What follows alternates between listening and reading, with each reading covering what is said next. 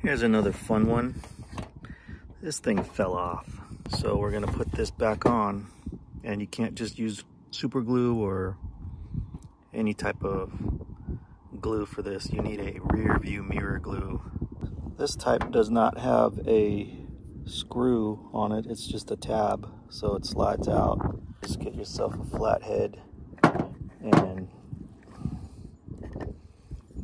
push that sucker out.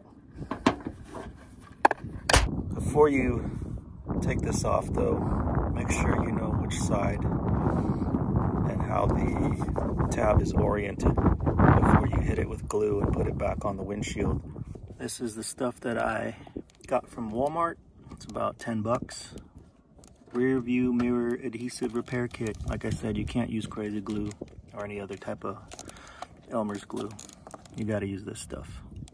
So you get your alcohol prep pads, and you got your glue, little sandpaper, and a little razor blade. The blade is to take the excess glue off, but it all came off in one piece. It was just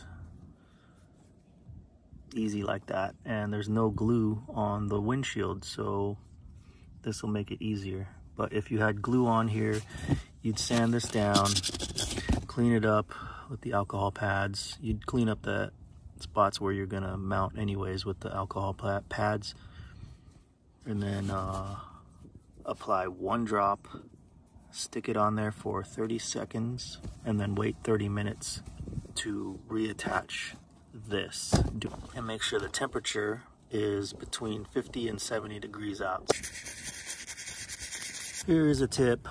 If you're gonna use this razor blade and try to scrape the glue off like this, I would stick this back in here and use this plastic as your grip and scrape the glue off. Next, you got to open this and not touch the pad inside. This is the activator. So you clean the tab with this, and then you clean the window with it, and then you can't touch the tab or the window where you're gonna glue this.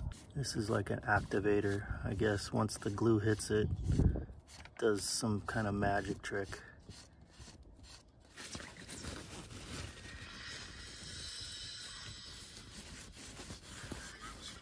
One drop.